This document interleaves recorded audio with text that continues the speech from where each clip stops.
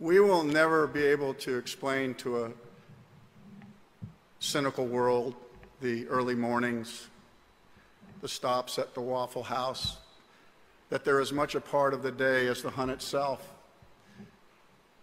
that our gear, dirty and worn, is priceless.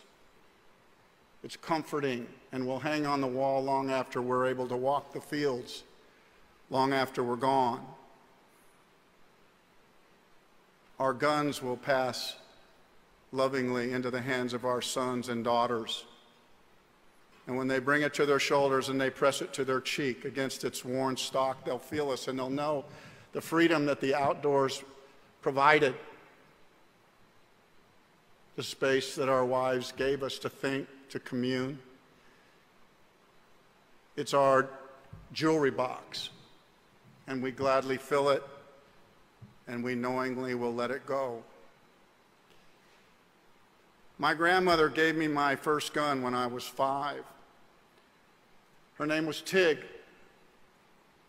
She was married at 14 to my grandfather, who was 19. They lived in Oklahoma, and they lost everything in the Dust Bowl when the banks closed their doors. But before that gun could pass into my hand,